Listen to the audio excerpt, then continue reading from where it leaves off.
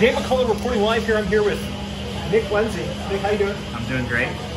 Ran into Nick on, we know each other way back from Hoboken Grace, but he's gave me an anonymous tip that wasn't so anonymous because he used his actual name. The vodka slice at Alessio's, which I then recognized as the grandma slice. Yes. So we had to come over here, and I've had this many times, bring my mom here for lunch. When were you first introduced to this?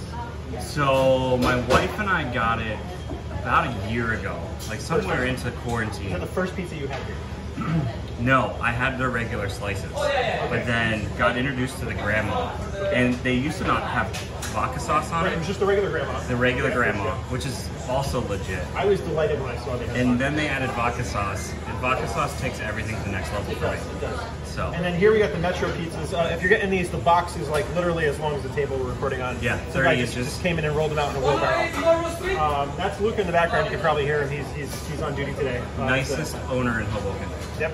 Out of any of them. Very strong social media presence. Hi, Luca. Yeah, we're live. You want to plug your head?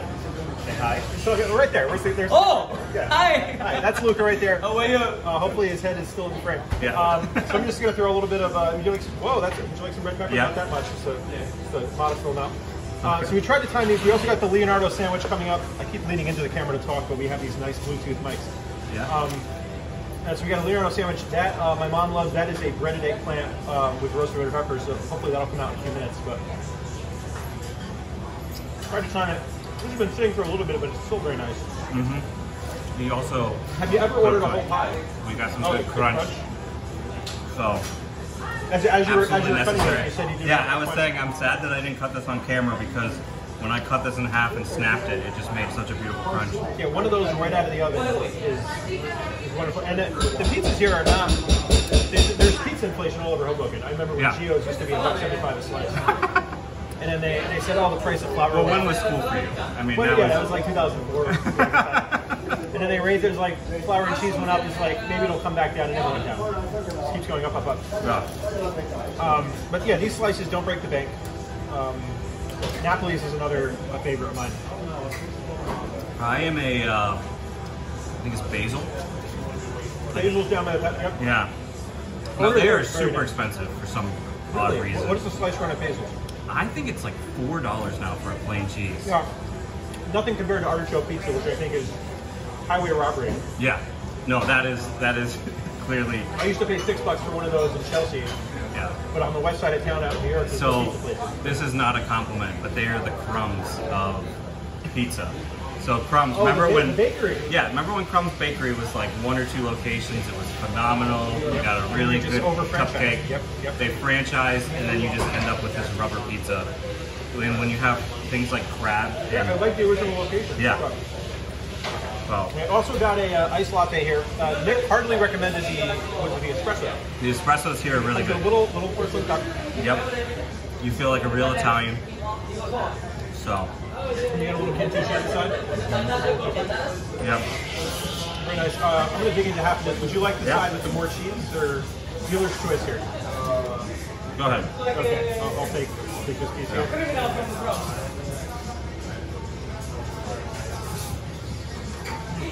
Right, coming for lunch is great because these are literally were just made a few minutes ago.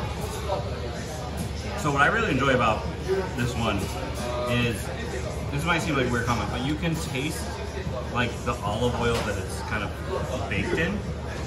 That like just really gives it a lot of flavor. So, you know, it's more than just crust. You have a lot of flavor inside of it that just really complements the rest of the pizza. And then, I mean, there's some pizza places that are throwing basil on, but not like this. This is this is good amount of basil. You can definitely also tell that it's like fresh basil because it hasn't, turned awful colors. Yep. Or it was put on at the proper time is another thing. So, really nice. And it's not loaded like a typical Sicilian slice. Mm-hmm. Like my fond memory of Giovanni's was their Sicilian slice, but that's like a giant doughy monstrosity. This is you don't feel doughy after eating this. No. No. The other thing I love about this too is when we order it for takeout. By the way, this is a good takeout place because they have like excellent parking right here on 6th Street. Thanks to the cars? Well, the zip cars are never here on the weekends, so Right, it makes you dive in real quick, you grab your pizza. You're not double parking. You're not blocking anyone. You're not in the street. Quiet street. Yeah, so it makes it really easy to pick up quickly. But then you get the 9 slices, which I feel like for a family is like excellent because then my wife. You're getting the square pie. Because it's a square pie, right? Do you fight over the center slice, or you want? No, so that goes to the kids. Where I kids. actually want the edge. Yes, that goes to the kids. Yeah, as a kid, I always wanted the middle slice, but can't even pick it up. So yeah, It's like our sandwiches coming out too. Now, what else on the menu have you explored? So they also have really excellent salads here. Thank you. So, yeah, we did. You pointed out the croutons on the way in. Yeah, so they make their own croutons, which sounds crazy. Like, what's so special about croutons? But I think because they put those croutons in the oven, like it gets that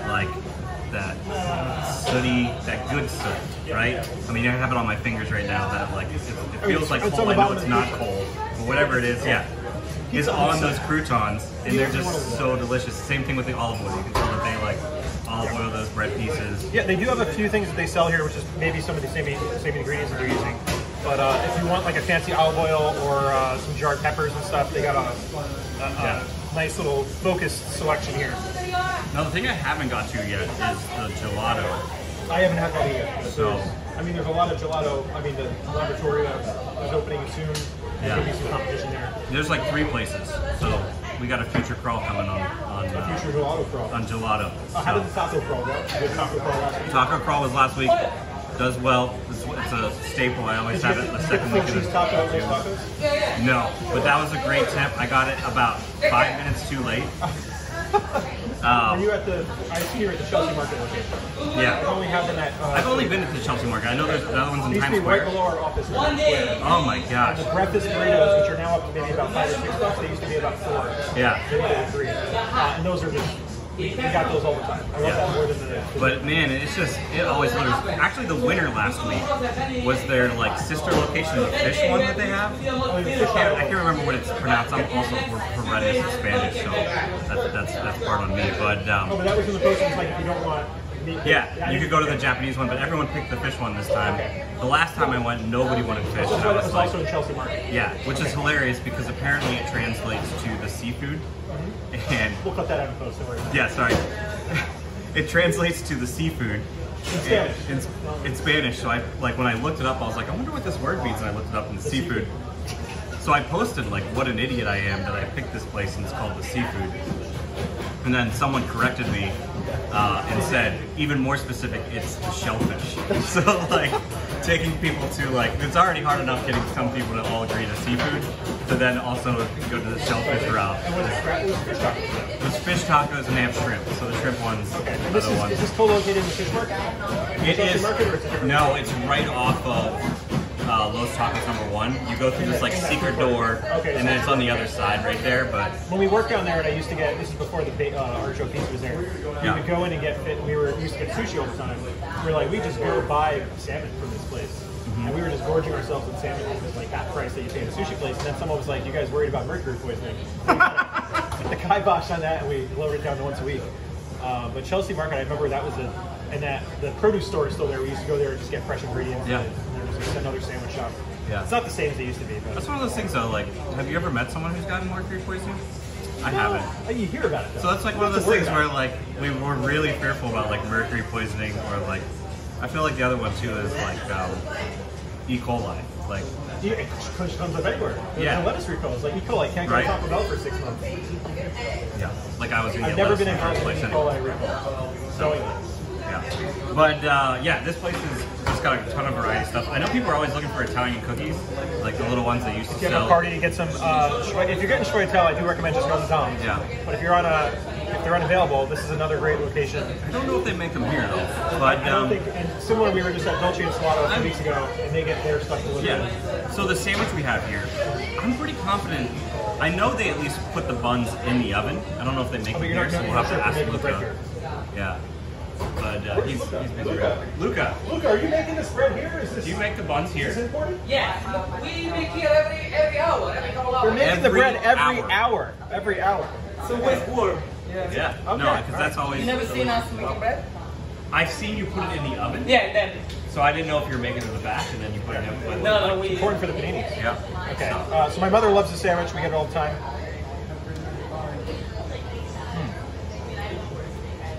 This is eggplant, really thin and breaded.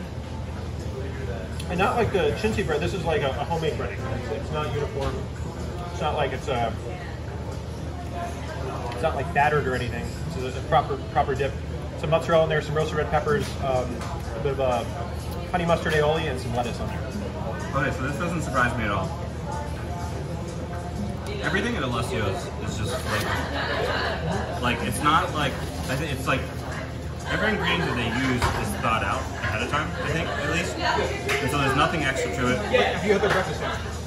I haven't. You are missing out, my friend. So here's my problem with the way I eat in Hoboken and in general. When I find my item, I am loyal to my item. What is your breakfast? So I haven't eaten my way around here. I haven't been by much for breakfast. They do have donuts here. Yes. They're called something else. I forget what the Italian word is for it. We'll get a judge's ruling on that later. Yeah, but Luca, what do you call the donuts? There's a word for the donut here that's not donut. Bomboloni. Bomboloni. There we go. Yeah. Thank you. Yep. All right, that's the last time we'll buy this. I'm gonna put it. Yeah, but Okay, so your loyalty item here is the pizza. yeah, Okay, now do you have a loyalty item for a breakfast sandwich? I haven't, but I think I need to start having more breakfast The meetings here. bodega down the street, Hoboken General Store. I've not been disappointed. I used to go to Fran's with my old roommate. Fran's had a lovely breakfast sandwich before they closed down. I'm a JP's guy. JP's on a bagel or for just bagels. On a bagel, okay. And then this is gonna sound hilarious. Midweek, O-bagel. So O-bagel. O-bagel on the weekends is I horrendous. kind of want to bring my own bagel to O-bagel because I like Hoboken hot bagels, but they microwave everything there. Yes. Which I can't, maybe for eggs, but definitely not for bacon. But I love their bagel. O-bagel, their bagel is nothing special. But No. their breakfast sandwiches are over the top. Bridge the envelope. You know when you break it in half at O-bagel, you can tell whether you got a legit bagel or not. Like, because sometimes you break it in half and you feel like you just got a roll that has everything bagel seasoning. On the outside, yes. Yeah, right? And it's just like, that's not a bagel. So, but midweek, they get it right. Oh, so it's really the weekend So rush. I think it's the demand that, Okay, like, so I maybe, don't- we typically only get them on the weekends, so Yeah. I'll have to invert our... But the weekends is also when they're just slammed. Yeah. So, I mean, it's insane. So, What are your thoughts on the sandwich here? sandwich is great. I've had Super crunchy. The bread I actually think is not as pressed as it usually is. It's a more toasted panini. Okay, another thing that Anomaly is, today. we're not going to see this detail. This tomato is salted. Unbelievable. So You're this is saying another there's sign of salt good here. food. There's salt because on the tomato? Tomatoes are usually salted. Wow. fairly bland. Okay. That's we're never gonna get that right angle again. He just brought us the. Bombo what a man. mensch. What a mensch. Thank Amazing. you, Luke. Bomboloni. This man So just to show you, I mean these are warm too. are these warm? So you break them. Oh, they're warm. Oh yeah. So super fluffy. You got the Nutella inside. It doesn't have the pizza oven sit on it. But I think no, it doesn't. I think it's a different oven. Possibly. These are in a different oven, right? Yep. Okay. So, what I find amazing is Nutella. like it's also warm enough that the Nutella hasn't like melted. To No, it's like Nutella's still a little cold, uncontrollable. So, like I'm able to give these to my Like you kids. don't want to open this and just and they don't like turn into and a huge fresh mess. dusting of powdered sugar here. Yeah. So, but just excellent. Break out the latte again for this. But so good. I usually add a little sugar, but I'm actually happy I didn't because you mentioned the espresso. Yeah. I needed more liquid. I think I told you. Physically, I needed something more to drink. It's a pretty warm day, but I get to taste the quality of the coffee here. And you can also get beans here, I believe. I do see people coming here and they buy their local blend to take home. This is a delight. Yeah. That's been a big change for me. I've just recently started doing espresso. I'm home. So I do a lot of one-on-one meetings a lot, and they're usually over coffee. And I've read that I you're think a black girl all the time. espresso is less caffeine because I think of how quickly it's like pulled through, Okay, versus getting like a tall drip coffee. right? But I also just like not having to like drink just a ton of liquid because I just feel like if I have more than one coffee, like I am like Oh, but you can pull done. in 2-3 espressos So- over the course of a day. Yeah. This is why when we were talking about the coffee crawl, like I'm a one coffee guy. So I was asking like who's drinking. So coffee? when my team brought me that, I was like, who's gonna drink 24 ounces of coffee? And like half of them were like, absolutely. So yeah, I usually will do like an espresso at one and then get a pastry at another. And then go back to a coffee. Yeah, and then maybe get a you're still buying something or iced coffee or something. Yeah. We brought VB bubble tea into Shake Shack. Oh, for the toddler. Yeah. Because we were going to give her a Shake Shack. And the chicken teriyaki bowl there, very nice. We sat in the back, really nice open seating in the back there. That Shake Shack is so much more pleasant than what I remember being in New York. Although the Flatirons waiting in line in that big park like 10, 12 years ago before Shake Shack exploded their franchise. I was thinking about that recently of just like, it's like there's no reason to do that anymore. You just go on the app and you just pick it up. It's not the same. No. We used to wait. We would go there, get all the Shake Shack for the office, get in a taxi and go back to the west side over by Chelsea Market. I also find it funny how much people in Hoboken are really angry that like Shake Shack moved in here. And it just makes me laugh because it's like, what is a local business? Like, is a local business only allowed to be one location? Because literally it started 10 minutes from here. Like, and then we're flipping out. To come around. Yeah, we're flipping out that like we have Mamoons is here. That's also in that same kind of sense. So I didn't realize that Mamoons was a franchise or like a national franchise. Oh, okay. Oh, it's national now. I saw it in Atlanta. Okay. So I was in Atlanta for a conference. All guys just jumped the shark. Yeah. But I couldn't believe when I saw it in Atlanta, I was like, Mamoons down here? This is crazy. But that's how I found out Shake Shack expanded. I just remember it was like Upper East Side in Flatiron. My parents were on vacation in Florida. They're like, we had Shake Shack. Yeah. And I did a mansplain on my mom. I was like, Mom, Shake Shack is only in New York City. And then she's like, okay, maybe I was mistaken. I apologize to her for this. I go online and I'm like, Dubai and London. Now they're all over the place. Yep. The other one that you don't realize is nationwide now too is Grimaldi's. So I was visiting my brother in Dallas. Grimaldi's right in his town. I was just like, and are they doing cold pizza on each other? Yeah. That's a fun Wikipedia page, by the way. The Grimaldi's. So the Grimaldi's one because there's technically like 3 Grimaldi's. Oh, so the way like, the brothers split up? Yep. Yeah, the way that they split up, and then like one of them has franchised it. The one in Hoboken isn't related to the other ones that are nationwide, but like they're all very similar in what they're making. White man. Yeah. Little slider burgers. Thank you. Some of that, are you all right? Some of that pizza. Oh boy. That's the problem with these Bluetooth mics. I can't step away from the camera, which is follow. That's and on that bombaloni. Yeah. Nicholas, thanks for joining us. It's been a pleasure. We're gonna finish eating this before I'm gonna drink more of this latte. Yeah. And we'll see how quickly I upload this video. And shout out to Luca. Thanks for giving us such a great venue here. Come for lunch. It's great. Sit inside, sit outside. They didn't pay us to record this. It's not like Hoboken Girl. We're just doing this because we like the food. So I'm sure that one's going to bite us later. Take care. Have a lovely Wednesday afternoon. Bye-bye.